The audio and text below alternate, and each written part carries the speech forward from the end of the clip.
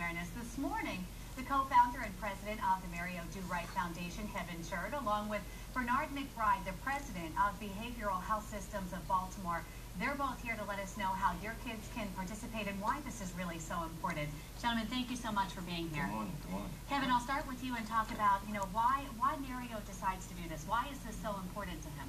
It's an important issue for him. He grew up in Baltimore with a substance abusing mother, and so it's important to him to give back to kids and educate kids on the importance of prevention education. And you said hundreds and hundreds, almost 900 kids he's going to be Skyping with today. Loud kids today. Are they from Baltimore? Where are they from? All over? So we're partnered with the math school, the Maryland Academy of Technology, Health and Science, and Connections Academy.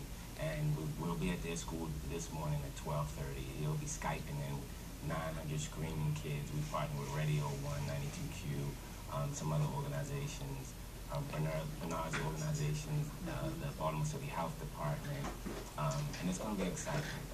And Bernard, let's bring you into this at this point. Why is this so important to be raising awareness this week? I know it's 1 week that we're dedicating to this, but it's a lifetime of awareness. Well, substance abuse and addiction is a disease like many others, and that is it's best to not get it.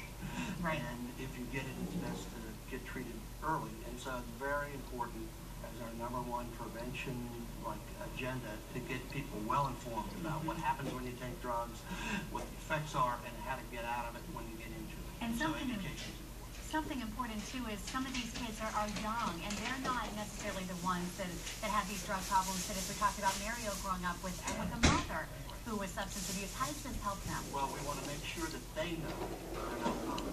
And if they don't happen to have somebody that supports them in their household or their family, that we give them information about how to get help through organizations like BHS Baltimore and others that provide good information and support.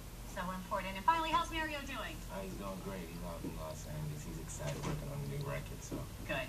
Well, wish him luck. Tell him, of course, we're always proud and glad that he's remembering us here in Baltimore. I will. Good luck today. Gentlemen, thank you very much. Thank you. And if you guys want more information, remember you can also go to our website, foxbaltimore.com/morning. And we want to let you guys know that heroin is an addictive drug as well, as we're talking about awareness this week. It is sweeping the country in cities and suburbs. Fox 45 will actually stream a national town hall on America's heroin epidemic on our website. This happens at 7 tonight. If you'd like to watch this, go to foxbaltimore.com and click on Town Hall under Hot Topics. Well, coming up in our 8